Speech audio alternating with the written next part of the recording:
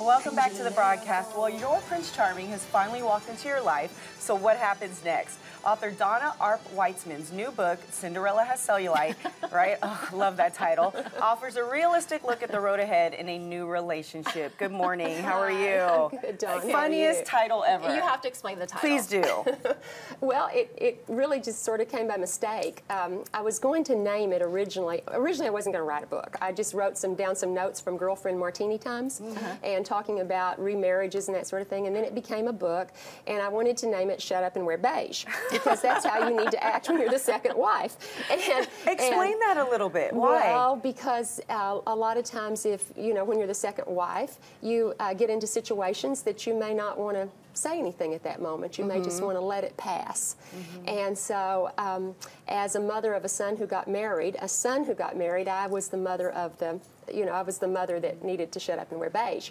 So I was going to use that title, and we researched it and found that a group of ladies in Alaska had taken the title, and there's a few women that have a club called Shut Up and Wear Beige. Oh, cute. So we kept writing, or I kept writing on the book, and finally when I ended it, if you saw the book, the ending says, as you're looking in the mirror and you feel a little beaten up from your romance, maybe it's not from the romance, but maybe it's just cellulite. So that's how it ended. I like that. So what are the tips that we can find in this book? Well, there's a lot of tips. I brought some diamond rings. Oh, we love diamonds. Because you're all Cinderellas. Okay. Yes, we are. And so these are big. I kept the biggest one. That's a good one. That's the biggest ring for me. And so one of the tips is when you've met your Prince Charming and you're headed down the aisle, the ring becomes an issue. If you're a second or third wife or fourth wife or last wife. And I'm the third. Well, then you know. And you have a very large ring. I do. So I do. And we had that conversation before. There you are. Was, of course you did.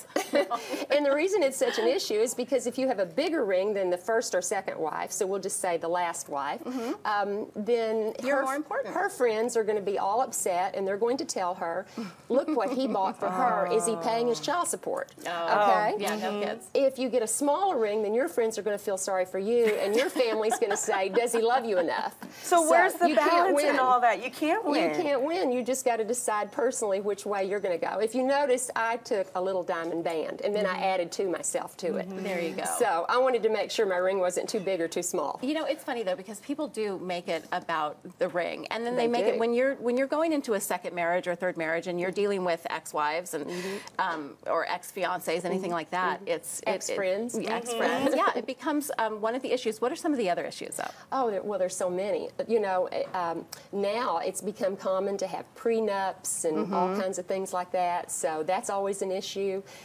You know, everybody weighs in on it.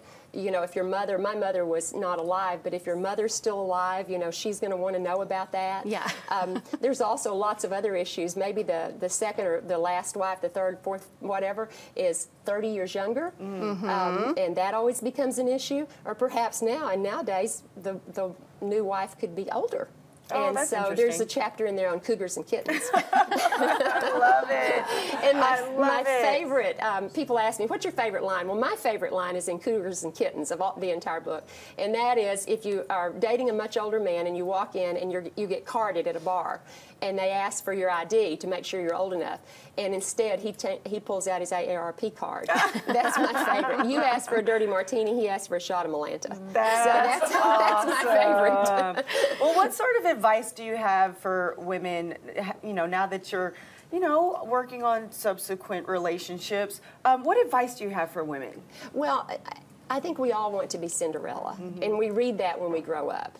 And I don't know about you, but I've never been Cinderella. I'm still not Cinderella. I'm trying to act like her.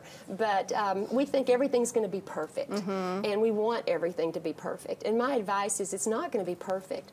But in the end, it's probably still worth it. But you need to be aware going down that aisle or gauntlet, that there's a lot of intricacies when you're the last wife. And that everybody has their baggage, right? And Definitely. as you move into, you know, a second or third marriage, you just have to make that assumption, right? That there's going to be. And I guess the question then becomes, would you agree that it's what is their baggage? Can I deal with their can I deal with that package, or?